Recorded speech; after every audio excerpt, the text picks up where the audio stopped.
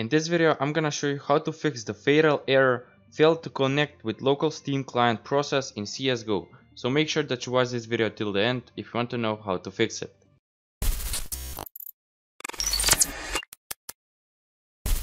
Before we start, I just want to say subscribe to my channel and like this video if it helps, and let's start.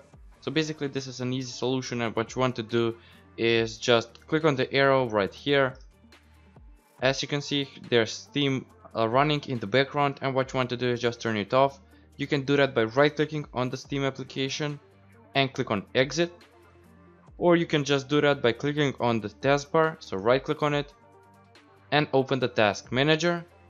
Now find Steam. As you can see, I already turned it off, but what you want to do is just find it, click on it and click on end task. And once you end it, what you want to do is just open up Steam again, wait for it to load, and your game should be fixed. That's it for this video. Thanks for watching. Please subscribe to my channel and like this video if it helped. Bye.